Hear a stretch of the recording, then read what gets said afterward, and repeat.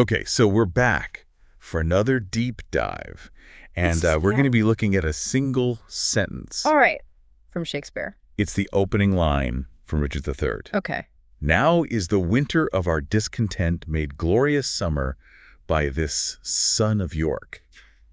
Pretty amazing, right? Yeah, it's definitely one of those lines that just kind of grabs you right away. It does. I think a lot of people would probably say that's a great opening line. Yeah, definitely. So that's what I kind of wanted to dig into today is like what makes it a good opening line. And does it actually set the stage for the whole play, or is it...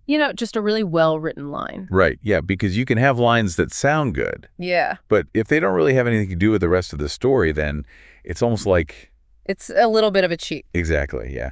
So I think in this case, Shakespeare is being very clever here. He's not just giving us a pretty line. He's actually packing a lot of meaning into these few words. Oh, for sure. And one of the things he's doing right away is grounding us in a specific time and place. He mentions this son of York, which refers to King Edward I. Okay.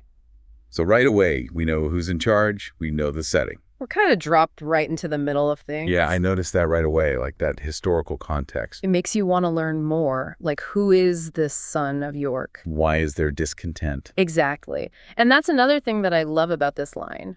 The contrast between winter of our discontent and glorious summer. It just creates this immediate sense of tension and drama. It does. It's like he's hinting at some kind of change, like things are about to shift. Right, like winter's ending, summer's coming. Something's going to happen. Exactly. And this is where it gets even more interesting because the person speaking this line is Richard III. And he is not a fan of how things are going. Oh, so there's even more going on there. It's not just about the seasons changing. It's about Richard's own ambition. Exactly. He's ambitious, he wants power, and Edward IV is standing in his way. So you could say that this line is foreshadowing the entire conflict of the play. Wow, that's amazing how much he packed into just one sentence. And there's also that word "are" that I keep thinking about. It's like he's not just talking about his own discontent. It's like he's speaking for a whole group of people. That's such a good point. That one word, "are," does so much work. It makes it feel like this discontent is widespread, like everyone's in on it. It's almost like he's inviting the audience to feel that discontent, too. Like we're all part of this story. Exactly. And that's one of the things that makes a great opening line. It doesn't just tell you about the story, it pulls you into it. So we've got historical context, we've got foreshadowing, we've got this clever use of language to draw the audience in. It's all in one sentence. It's incredible to think about. It really is. And it makes you wonder, did Shakespeare plan all of this? Or did it just come out that way? Right. Like, how much thought did he put into this one line? Knowing that it was going to be the first thing people read?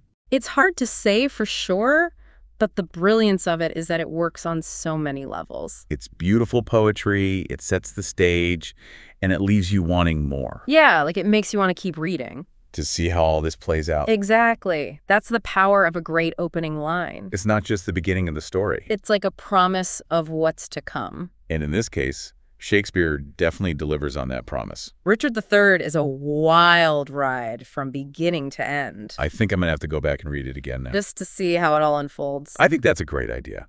All right, well, that's our deep dive for today. Thanks for joining us. It was a pleasure. And until next time, happy reading.